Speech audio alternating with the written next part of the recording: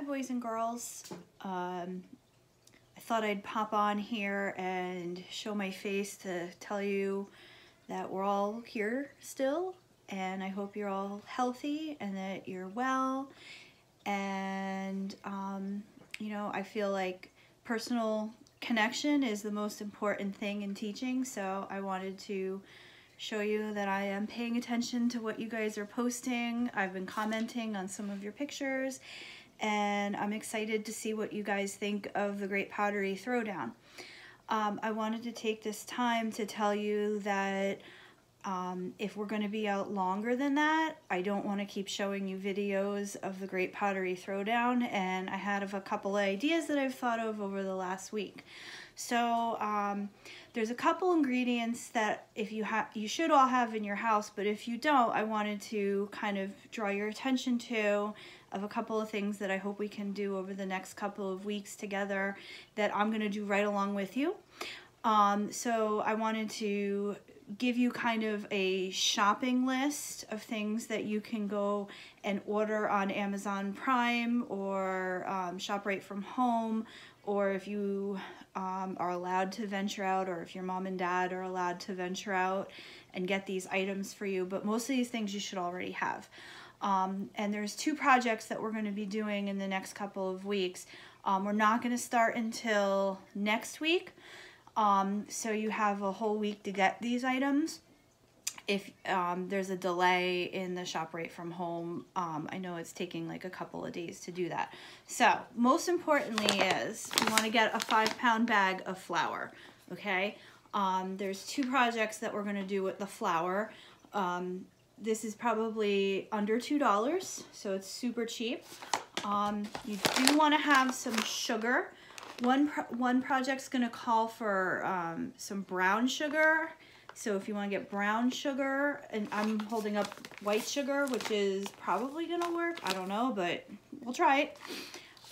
You want to have salt.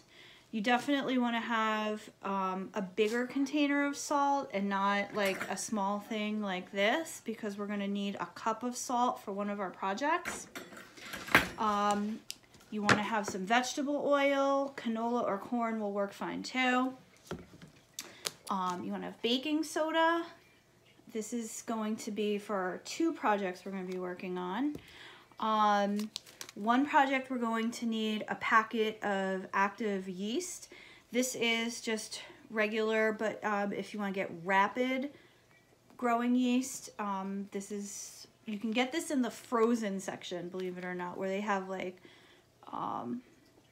French fries and things like that. You want a stick of butter. This one's the tough one. This is cream of tartar. It's McCormick, but I think they sell a cheaper version of it. Badaya is the brand. And then optional is food coloring. Okay, so we're going to do two projects over the next 2 weeks if you can get these items. You could probably live without the yogurt, the butter, but the other things you're definitely going to need. Oh, and you're going to need an egg. Okay, so check in with me next week.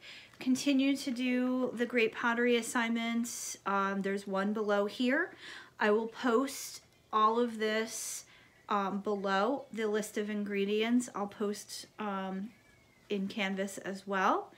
And I don't know, I think this will be fun.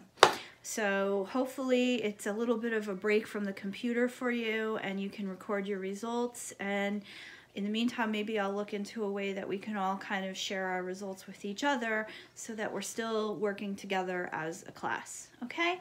I hope that you guys are all healthy and that you continue to stay healthy and that your families are healthy. And if anyone in your family works at a supermarket, works in the medical field, please let them know that we appreciate them so much, and the Ostendorp family says thank you, and hopefully we're all going to get through this and we'll get to see each other before the end of the school year, and that this isn't how we end things. Okay, so I will chime back on next week with our first assignment, and keep on thinking about clay. Bye.